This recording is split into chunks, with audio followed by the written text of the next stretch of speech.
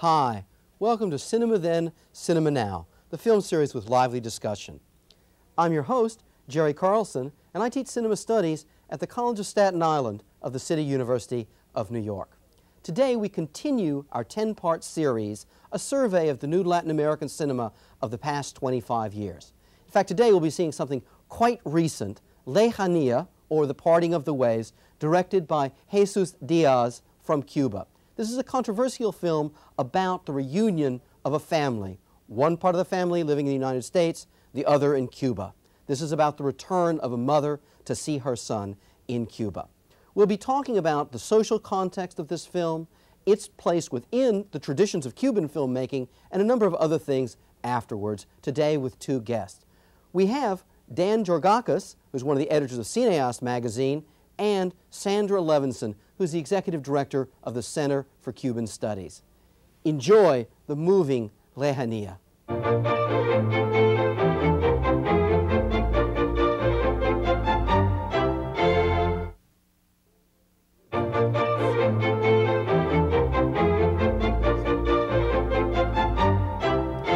Talking in a number of ways. Hi, welcome back to Cinema Then, Cinema Now. You just had an opportunity to see a very rich film emotionally, politically, and historically. I think we have a lot to talk about in the next 30 minutes. But before we do that, I'd like to take this moment to introduce today's two guests. Sitting to my left is Dan Georgeakas.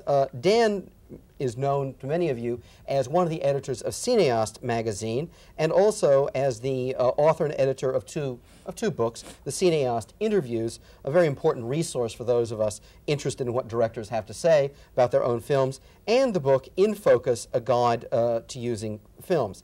He's interviewed a number of Cuban directors, is a regular at the Havana Film Festival, and is right now working on a book on the Cuban director Tomás Gutiérrez Alea, whose Memories of Underdevelopment was one of the other, in fact, the only other Cuban film we've had the opportunity to show in this series.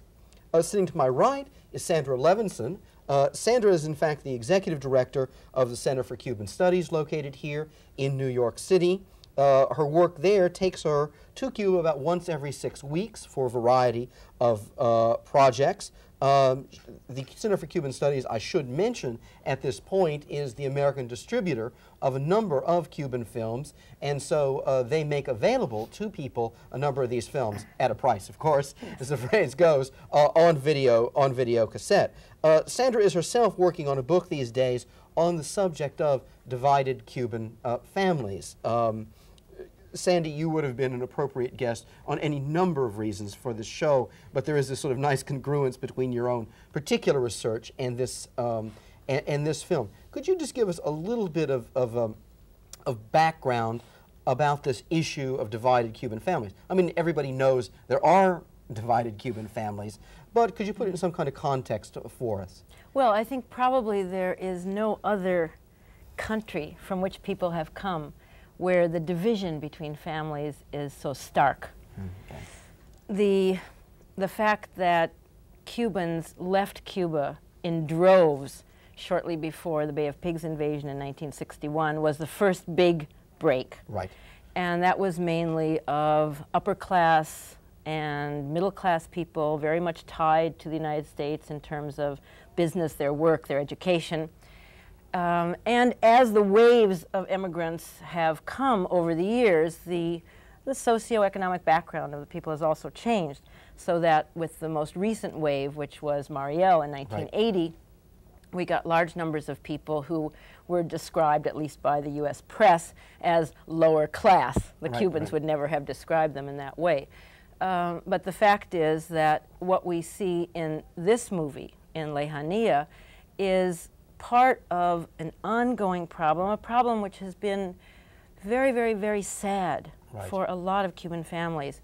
And what has been so interesting for me, and one of the reasons that I wanted to do research on this subject, is that you don't just have a division of families. You have, these families are divided by their politics and by their passions about politics and by their relationship to the society. So in one way, I was using my families as stand-ins for the two societies, for the United States and for Cuba. And that's one of the reasons I like this movie so much. It was the first movie made by the Cubans on this subject. Right. Okay. The very first. Okay. Except for a documentary, which the same filmmaker made some years before, called 55 Brothers and Sisters, which was a documentary made that followed a number of children of Cuban immigrants who went back to Cuba as part of the Antonio Maceo Brigade, and their meeting Cuba, in a sense, for the first time as teenagers, people in their 20s, going back sometimes to their old homes, going back to see an old aunt, an uncle, and it was a very touching film. And so clearly Jesus Díaz had an interest in that subject for some time. Well, I want to talk about Jesus in just a second, but why do you think it is that it's taken a while for this subject to be handled in this, since this is the first time it's handled? Is this just sort of a cooling off period for all parties in certain? It's a subject that caused a lot of conflict in Cuba, a subject that different people felt very differently about. Right. Some people will always refer to the Cuban exiles as gusanos, as worms, as traitors. Others were very excited and happy and pleased when the dialogue between the Cuban community in the United States and the Cuban government began in 1977, and forever after will call the Cubans in this country and the Cubans outside of Cuba not worms and not traitors, but the Cuban community abroad. Okay.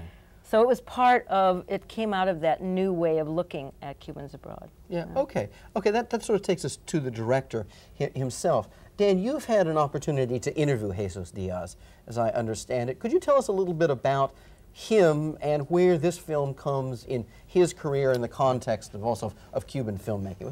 Who's Diaz? Who is this guy anyway? Well, like most Cuban directors, he began making documentaries, which is different than the American system, where if you're documentary, you're documentary, and if you're fiction, you're fiction. In Cuba, they tend to make documentaries first and let you learn your ABCs, and then you move to fiction film, and that's what he did. I don't know if that's a particularly good system, but that's the system that they have. Well, like many of the directors, he's an intellectual. Right. He was very concerned with doing a meaty film that had something to say. The first time I talked to him about this, it was kind of, over drinks and so forth. And I said, well, are you willing to put this in print, what you just told me, over drinks? He said, yeah, of course. And so we got together, and he said there were 4 major responses to this film. The first one, by far the largest, was people say, oh boy, it's finally out in the open, we're talking about it. You know, half of us are living in Florida and New Jersey, and there are brothers and sisters and uncles, and the families are divided, and we've got to talk about it.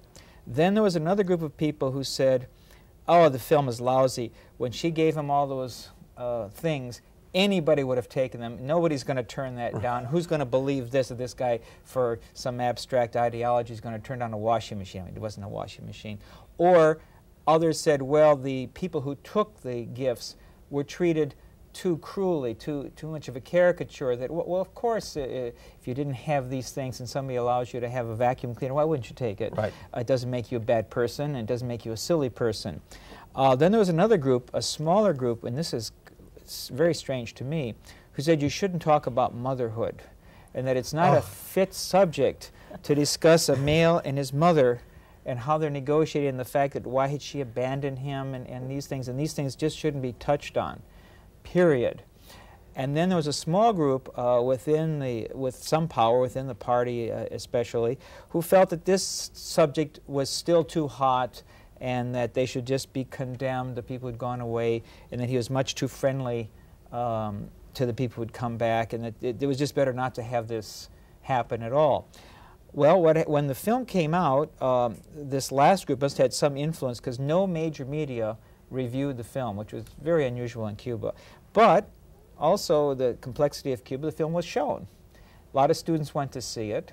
Small country. The film clubs called him at his home and said, we'd like you to come out and discuss the film. So he said almost every night he would go to one university center or worker center to discuss the film, and eventually was reviewed in student magazines and worker publications even, and it became a, quote, profitable film and a highly seen film in Cuba, even though there were these elements within the government that didn't like it. But even at the film festival that year, the official entry, right. This reminds me of a lot of countries, by the way, the official entry was another film, which I frankly didn't care for at all, I thought was quite inferior, didn't win anything. His was an unofficial entry, and the international film critics gave him the prize, just as the Cuban Student Association had given him a prize. And that year, in several foreign festivals where he was not the official Cuban entry but simply an entry, he also won prizes. So I thought that was a complicated way of how that film was received, and I think it's what Sandy was saying. It's a very difficult topic for Cubans to deal with. Now, if you had a chance to mention this film, I don't know if you have at all, to any other filmmakers themselves, I mean, what's the opinion among filmmakers, if at all, in Cuba? They generally tend not to speak too much about each other's film because I think there's always this, they're afraid you're going to take it as some, if it's a criticism, then, oh, they're fighting. And if it's a complimentary, well, they just scratch each other's back. So they generally don't speak too seriously about each other's work. They'd rather just talk about their own work or their future plans. Yeah, that's, no, please, go on, Sam. No, I was just going to say that the Cine Cubano, the Cuban film magazine, did write about Lejanía, did publish photos from it and so forth. And I think the film was very much appreciated. Very much appreciated. It just wasn't talked about publicly in the same way that the usual Cuban film is.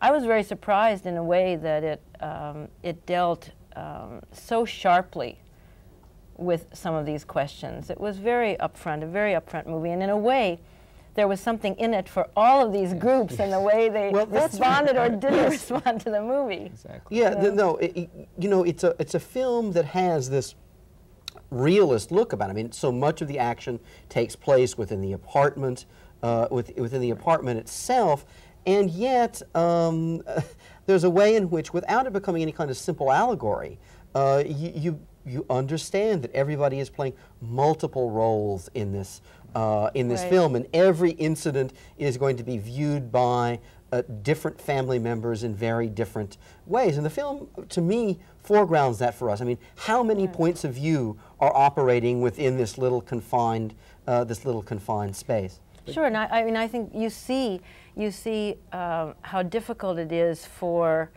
the son's wife in that kind of situation, because you have not only the normal difficulty of meeting your mother-in-law for the first time, but my God, she's a gusana. You know, she's in some way a political traitor to the country, and she's also hurt your husband. And so you see both of these operating, and as you see in any Cuban family, I mean, the fact is almost every Cuban family is divided in this way, and almost every Cuban family has those same conflicts. There are people who want the goodies, there are people who will reject the goodies, there are people who feel the hurt and the pain, and there are people who simply forget about the members of the family who left. And I think the movie was very, very good in that way, that it showed a little bit of everything, and yet the people were not caricatures.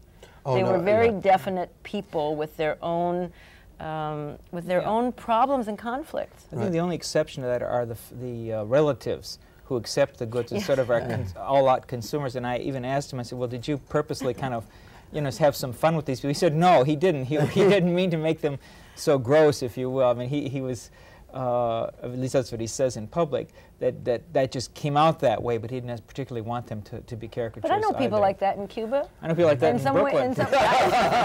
You know them everywhere. Caricature. They're caricatures of themselves. Right. Well, the thing that interested me about them was also the fact that they are players within the society. That is, when the son talks to the uncle. I mean, the uncle is not at the lowest rung of workers within the society. And he says, well, wait a minute, I know the game you're playing. You have learned that there's a way in which any system can be corrupted. and that you're taking full advantage of this. You're riding around in this car. You're making these kinds of deals that aren't really within the rules. So, yes, it's the interesting thing about those relatives, not to make them particularly complicated, is that they would be the same in any society. I would venture even that maybe some of the opposition of the film was that there was actually a hookup between, I mean, there are special stores and that some Cubans go to, some can't do, so perhaps there's a little innuendo there that, but the same people that do that are probably the ones who would take all these gifts if they had a chance at them. I mean, it isn't said that way, but there's a hint there that this kind of mentality exists, so it's not just the pure revolutionary zeal, which actually his wife had. And also, of the two people who come back, the younger also has this suspended soul. The Greeks call it a suspended soul, where you're not quite an American and you're not quite a Cuban anymore, and you just love being in Havana, but you can't wait to get back to New York, and in New York you can pine for Havana. Right. And I think in some ways she's really the most interesting of all the characters in the film. Oh, the cousin from the cousin from New York. Yeah, I agree, and I also find the portrayal of women in the film very interesting because those are the two women who really never get to know each other. And yet we, as spectators, get to hear both of their stories and see them in this interaction. The paradox of Cuban film is they're very sensitive to women's issues, yet they still don't have women directors of any in any great number, which is strange. I mean, it is a paradox. I didn't mean. No, well, also I think that I wanted to say something just about the opportunists shown. Yeah. Lejanía was also made at a time when that became a popular sub-theme in a number of Cuban movies, to talk about the opportunistic bureaucrats and to portray them in perhaps a kind of cardboard way, but to portray real behavior, real behavior. About the women, I think that when we were talking before, we were talking about all of the kinds of things that Diaz is saying in the movie, you know. And for me, the heart of the movie is when the character that Isabel Santos plays, the cousin, quotes the poem of Lourdes Casal, who was a Cuban exile. Lourdes was a person very important in the director's own life. And Lourdes Casal was a Cuban exile who left as a young Catholic, anti-communist, came to this country, as a black woman began to feel all of the oppressions that a black woman feels in the society, changed her opinion radically about the Cuban Revolution, began to travel back, became a person who wrote a great deal about Cuba, died several years ago, quite young, of a kidney disease. And when Isabel Santos quotes Lourdes' poem about being too much of a New Yorker to ever again be a Cuban and too Cuban to ever really be a New Yorker, for me, that was the heart of the movie. That was the sadness of the movie. That's the tragedy of the split families, and really of the families outside. The families inside Cuba are not tragic. Yes. In my own research, I found that it was the people outside who are bitter, who are angry, who are frustrated, who are sad. The people inside are very often sad because their families are outside, but they don't suffer this loss of identity, this sense of homesickness, which Cubans suffer from. You know, what's interesting about that, we talk about the divisions in Cuba, how about the divisions in Miami? They wanted to bring this film to Miami, and a large segment of the Miami Cuban public said, yes, we want to see this, and others said, no, never. It's a Cuban film, it's a Castro film, it's a Castro perspective. So you have that same division on the other side as you do on the Havana side. Well, that division is, of course, in the film itself, because we do see the moment in which the daughter-in-law offers to the mother. She says, "Oh, it's a Cuban film," and as I think a number of our viewers would have recognized, it's an extremely famous Cuban film. It's Tomás Gutiérrez Alea's The Last Supper, and she immediately says no. Okay, whereas one knows that the cousin, while living in New York, is conversant in both cultures. I mean, she would be the person to be found at the Repertory House, seeing the double bill of Lucia and Memories of Underdevelopment, or wherever. Whereas the mother would be watching a game show on television. This film has done well in the cassette stores in Miami, I understand, because you watch a cassette in your house. Right. You don't have to go out and be seen attending. And in that sense, I think it functions in the U.S. the way El Super functions in Cuba. El Super, which was made in New York, is probably the most popular, the most admired of the American-made Cuban films that you see it in Cuba, but you won't usually see it at a formal setting, but you'll see somebody's got a cassette of it and they'll be showing it in their house. For much the same reason that you can't expose yourself in public to all that baloney, if you will, whereas you can just watch it at home and talk about it with your friends and go on with your life. I think something else, we sometimes focus too hard on when it's a country like Cuba, like these divided families. So many immigrant families have this problem also. I'm very close in the Greek community, and you have the Greek who comes to America to go to school, and then he marries, and then after a while, you know, he just pines like mad for Greece, but the same sort of thing happens. It hasn't had a political dimension to it, although during but the political is very important in the Cuban. Yeah. I mean, here you have these two governments at loggerheads taking advantage of the community. But you know? what I'm saying is I think it allows the film more universality than it's yes, it's about Cuba, but it's also about this people who go away and create a diaspora somewhere and then come back and you can't go home again, you know, that kind of thing. Yeah, no, I think we have to see it both in terms of the specific politics of the Cuban situation, but I think that's right, that virtually anybody who comes from a culture of exile can find a lot of the human issues in this film are very much the same thing. No, I was going to say it's also people who see the film may say, oh well, they're too idealistic or they think about ideas too much. I think that is a difference. That is not exaggerated. That is not a caricature. People do talk and think like that, and just as on the one level wanting some material goods is certainly perfectly understandable, I think it's harder for Americans to believe these people really have these kind of principles that they think about and are really, because we're so consumer oriented, we're so product market oriented. The idea that other people might be idea oriented is a little hard to grasp and say, oh well, that's just propaganda. But no, that's how people are. And yet people realize it when they go there. I think it's one of the, you know, for people who travel to Cuba a lot, as I do, I mean that's not any longer a question.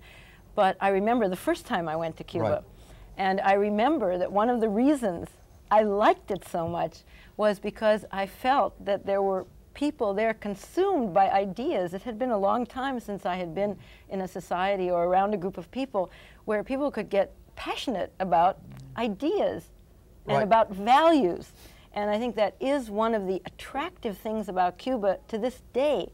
People fight about values, and it's very exciting. And of course, that's something that is in the film. Not only do they talk about it, but that's part of the conflict. The mother is a little bit amazed at the fact that the son is pursuing studies in a certain way. And what's happened is that through what is clearly exposed in the film is a very difficult personal process for him. There's something that he's still in some sense wanting to forget about himself, that he has through a number of years even changed and has been reshaped into someone who now passionately cares about things. It's interesting to me that the film chooses not to define that in dogmatic political terms. It defines it in terms. It defines it in terms of the fact that now education and what it can offer is of significant value to him. And there's, for example, the conflict when he says, well, what about my sister? Has she gone to school? And he says, oh, well, no, you know, sir, she was never very good at school. And as we learn later, well, apparently he was never all that good at school. And this is something that's come much later in life. He's almost made to seem as though he was a bit of a delinquent. I don't. I think we don't have to say a bit of it, and it's not. You know, the daughter-in-law is the one who's saying, "You abandon him. You abandon him." But it's not clear that the whole film endorses that. That yes, we have to consider that as one of the options. But when the mother herself says, "You don't understand. I didn't have a choice. I had to leave." Well, as we learn more about her personality, one can understand that's how she would have had to feel. Quite different from the cousin, whose feelings are much more complicated about and divided about this. Yeah. I was thinking about those gifts again. You know, you meet people in Cuba and in the street, and you start talking to them. After they get to know you and they feel good about it, they say, "Gee, you know, I want to send something," and they want to send something to New Jersey or something. And they give it to you to take. It's usually a very trivial matter. I mean, it's not contraband in the usual. They just don't trust the mails. and they say, if you come back, you know, my daughter's shoe size, and they give you a particular shoe size and style. And it's not an expensive item. It's just an item which is not available for one reason or another. And so they'd like to have that. But they'd say, you know, I'm not against the revolution. I just want my daughter to have these pink shoes with the little ribbons and so forth on them, you know. And that's very human. And in one sense, maybe the film didn't quite catch that part of it. You know, Cuba is a society. I think there's a reason, though, for that, yeah. Dan. What Diaz was showing was the first wave of people coming back. Yeah. And I think what we're experiencing now is the relaxation, you know, okay, the relatives come back, they've brought things, it's not so terrible to ask a friend to bring something. But she came back in the first wave. That's what this was supposed to represent. You've got the dates in the movie, and it's clear that this was the first group of people. I mean, she came without any warning. I mean, that doesn't happen now. Right. I mean, she suddenly appeared because the dialogue between the Cuban exiles and the government had just taken place, and this was the first time when the Cuban exiles could start coming back. So I think that that's part of the reason why you don't get the kind of subtlety or the more natural way of dealing with gifts that you get now after it's been 10 years that they've been coming back. Well, I guess what I was reacting to is the average American might say, oh, gee, they don't have anything there, so whatever you bring, they're just, you know, bring them a razor blade or bars. They've got a lot. They've got all the basics, and we're really mainly talking about luxury goods, and that's one thing to be understood. And when you're thinking about a city like Havana, you say, well, how does Havana stack up against New York or Philadelphia? Well, you can say there's no homeless there. But beyond that, I think the real comparison is how does it stack up against San Juan, or how does it stack up against Mexico City? Right. And if you look at it that way, then Havana's affluent. And, so, and I think that's important to keep that in mind, even though we're talking about these gifts. Because now we're talking about the luxury goods. You know, we're talking about the video cassettes and that little thing that makes you different. We're not talking about basics. Well, we're also talking about the fact that Cubans always related to people from the United States. Right, yes. The identification was not with Mexico. It was not with Latin. I mean, that's a later thing. It's almost something that's come with the revolution, the identity between Cuba and the Third World, between Cuba and the rest of Latin America, between Cuba and Central America. We were the ones that the Cubans related to. Well, you know, we have to bring up a famous aspect of American popular culture, and of course it's a story that CBS originally was quite worried about the fact of Lucy and Ricky being a Cuban. But the interesting point is that even 30 years ago, that was so much an accepted kind of issue that Cuba and America, you know, it's 90 miles away, etc., that initially the show was accepted upon exactly those premises without sort of a blinks. I mean, so we don't think of it. I mean, we think of this in the history of situation comedies, but it's a very interesting window on what a certain kind of relationship was 30 to 35 years ago. Completely bound, especially in terms of popular culture. Completely. Oh, absolutely, absolutely. Don't talk about jazz and Dizzy Gillespie and all that. I mean, Harry Belafonte's going to give us a movie about that soon. And also in terms of revolution, I mean, Jose Marti and the cigar workers in Tampa were the founders of the Cuban Revolution. Now we're talking another century. So the connections are very profound and long-standing. I want to talk just for a minute, ask you a couple of questions about some other connections. Okay. Because the film that we showed the week before this one is a very famous landmark film, Memories of Underdevelopment, by the director who's Tomás Gutiérrez Alea. You're working on the book. These films, as films, they certainly come from different moments in the social history of Cuba. I mean, they're almost 20 years apart in film, in filmmaking. What about them as filmmaking? This film strikes me as obviously accomplished. I mean, the nuances of acting, but it's a much more conservative looking and feeling film than the Alea of. Two things come to mind. One, not quite on your question, I'll come back to it in a second, about the major character. In the U.S., so often we cannot divorce the characters in the film from their creators. And one of the things that Alea has always been unhappy about is that the major character in Memories of Underdevelopment is assumed to be him. No. And Diaz is also concerned that this guy must be him. The author is speaking when this young man, not necessarily so. It's work of fiction. That's very important because there's a tendency of American critics to do that. In fact, there was quite a a ripple effect about that when memories first came. I said, well, Alea's about to defect, and there were a lot of articles about that. Well, he's, you know, he's still there. He's been in America many, many times since then, and so forth. In terms of making, I think it's true that in the earlier period they were, first of all, they didn't have the equipment, and they were very open to experimentation and chance and what have you. And some of the films they made were magnificent. They also had a lot of problems with films that aren't so magnificent, right. and they've slowly put together a film industry, so you have more scripting, better camera work, etc. And so I think you see that fruition in this particular film where there is less experimentation. They're also creating a national industry. Before the Cuban Revolution, the only films that you saw in Havana in Spanish were made in Mexico and Argentina, right, and so forth. And even those were always underplayed to the American films, which had all the mass audience. So one of the messages or one of the mandates of the Cuban Film Institute is to create a national cinema that people actually liked. And what you have now in Cuba is, in fact, Cuban films can go neck to neck or head to head with Hollywood films and do just as well or even better. Some of them do better, some right. of them do worse, but many of them do better or just as well. And this film is in that direction. So part of that is pulling back. Also because the idea stuff. was this conflictual right. idea. It's almost as though if you're going to yeah. talk about such an idea like this, you'd better have a film that's accessible in terms of its style. There's those socialist sitcoms that they've made now, which could be American in terms of they're really sitcoms, except they have socialist problems, like right. you know, the taxi cab doesn't work and this doesn't work, and that too is a movement in that popular direction, which perhaps in the long run will have its own technical, as opposed to the heroic moment, which I think Memories represents the heroic moment of sort of really doing it all from shoestrings and guts and okay. wild imagination. I don't know whether our heroic moment has come or passed, but our moment for the show is about to pass. If you would like more information about Cinema Then, Cinema Now, or about cinema studies, graduate or undergraduate, drop us a line. Drop it to Cinema Then, Cinema Now, the College of Staten Island, New York, 10301. Let me give you that information again, okay? Drop it to Cinema Then, Cinema Now, the College of Staten Island, New York, 10301. Well, Dan, it was a pleasure having you here. Thanks for bringing your expertise about a man you've met and interviewed and all of that.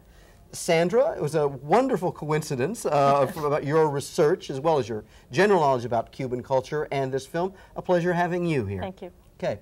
Well, as always, I hope that our thought and discussion here leads you to thought and discussion at home that you enjoy. Thanks for joining us.